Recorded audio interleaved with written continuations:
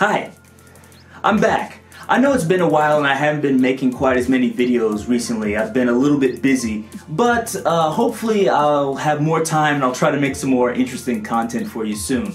But today, since my channel's been around for about a year, I thought I'd do an interesting video, hopefully a special video that you'll enjoy. So today I'm going to talk about Mizu shingen Mochi, or what some people are calling a Japanese water cake. So basically what it is, it's a new dessert. I don't know how new, I don't know exactly when it was created, but it became popular about 1 or 2 years ago. So maybe you can see it here, or maybe this just looks like a lump of something. In here you probably can't see it because it's too bright and I can't get the angle right. But basically what it is just, it looks like a drop of water. Let me take it out here, I'll use my hands, and here it is. If you can see that, basically what it is it just looks like water. It's not only translucent, it's completely transparent, so you can see right through it. Well, maybe not, but close enough. Anyways, this is really interesting, and I'm going to not only show it to you, I'm going to show you how to make it. They call this Mizu shingen Mochi, or the company names it Mizu shingen Mochi after Takeda Shingen, who was a famous general. And this actual Mizu shingen Mochi is a company trademark, so that's not actually the name of it. I don't know what it is. I guess call it a Japanese water cake, but it is interesting and it's actually delicious too. So enough talking about it, I'm going to actually show you how to make it. So let's get started. To make Mizu shingen Mochi, there's a few things we need. So one of the things we need is sugar. Plain white sugar is fine, you don't need any special type of sugar, any type will be fine. The next thing you need is water. So you need water, all you need is 500 milliliters of water. I'm just using normal tap water, but I've heard of people using special water like spring water, you know, and supposedly that makes it more delicious, so do that if you want, but the first time you make it, you might want to use normal water so you don't make a mistake and waste your money on some tap water. But I've heard, or I'll say bottled water, but I've heard it tastes better if you use some kind of like nice bottled water. But all you need is 500 milliliters. The last thing you need, the secret ingredient, is agar.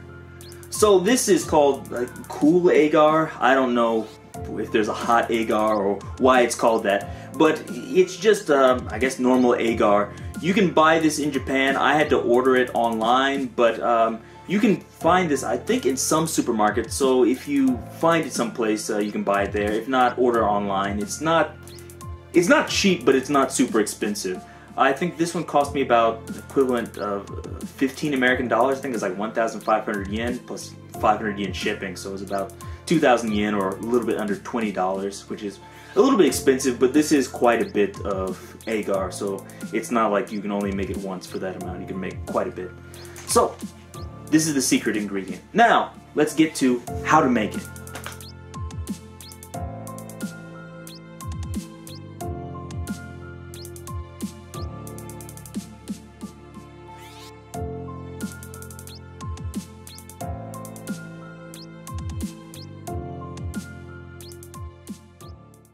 So first what you'll need is something like a scale, and you need this to measure the amounts. So the original recipe I found used 15 grams of agar and 15 grams of sugar.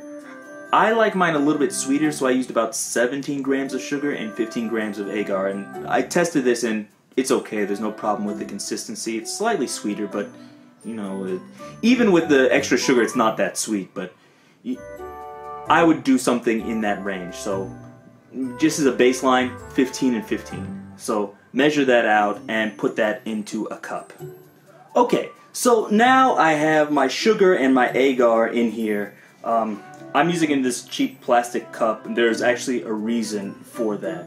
So the reason is you want to mix this up with the water very well, because it's difficult to mix the agar and the water. They don't mix as easily as you'd think. So you really have to get in there and stir it. And if there's chunks in there, when it congeals, the problem is you'll have chunks in there and it won't look good. So you want to make sure you mix it very well before you put it in the mold. Oh, also, I probably didn't mention here, I checked and I bought the agar in Japan, but I checked on Amazon.com and you can actually buy this in America. So if you're in America, I'm sure you can get this if you look on Amazon.com. In other countries, I don't know, but I'm imagining I imagine you can find it other places too. So be on the lookout. So this isn't some special food that you can only make in Japan. You can make this in your country. Anyways, I take this and I pour a little bit of water in here. I don't like to mix all of it together at once. I like to just put a little bit in here, stir it, mix it up as much as you can. Then once you think, I have it mixed fairly well, add a little bit more water like that. Keep mixing and keep doing this progressively until it's mixed up and you don't see any particles of agar in there. So it's important not to have any particles of agar in there. So keep stirring it until it's completely mixed. So I won't bore you with my mixing. Okay, so I've mixed it as well as I could. I don't see any big chunks in there. And that's the reason I used kind of like a clear glass, so as you're doing it, you can look inside and see if there's some kind of chunk floating in there, because sometimes it's not at the surface, so you can't always see it. So that's why I like to use something clear, but use whatever you want. And after you have this, take it, get a pot, pour it in the pot. I actually have a little bit of water left from that 500 milliliters, so I'm going to pour that in also. Here we go, like so. Now, I'm going to take this and put it on the stove, and I'm going to heat it up until it boils. After it's boiling, I'll leave it on there to boil for about 2 minutes. Okay, after 2 minutes, turn the fire off and just let it cool down. I'd say maybe about 10 to 12 minutes. Let it cool down so it's not quite so hot. And then once you do that, that's when we use our spherical mold. So these are usually used to make those balls of ice that you put in whiskey, but you can use them for this too. But you can use any type of mold, anything that will make a sphere. You don't have to use a sphere. You could make it like use ice cubes or something if you want and do a different color or different shape altogether. But I like the spherical shape best. So basically what you do is you pour the mixture you have, the agar, sugar, and water in here, cover it up, and then stick it in your refrigerator.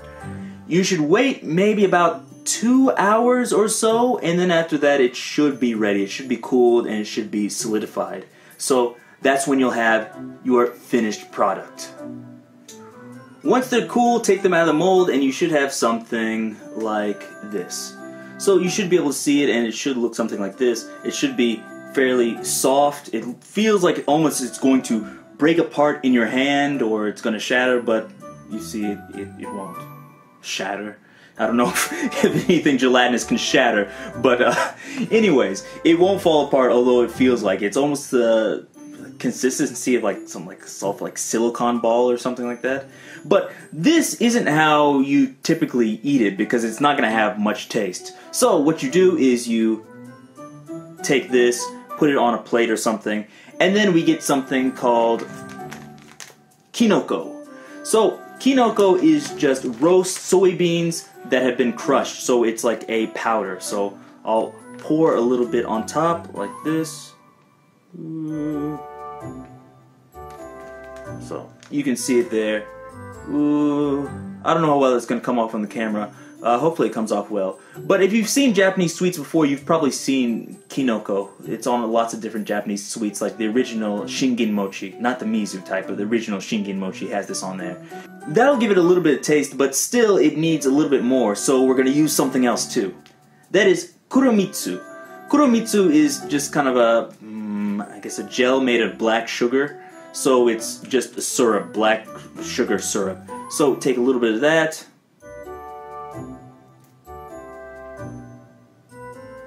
Put it on top. I didn't do such a good job. Do a better job than me so yours looks more appetizing. But basically that's how it's traditionally served. And then take a spoon out and enjoy.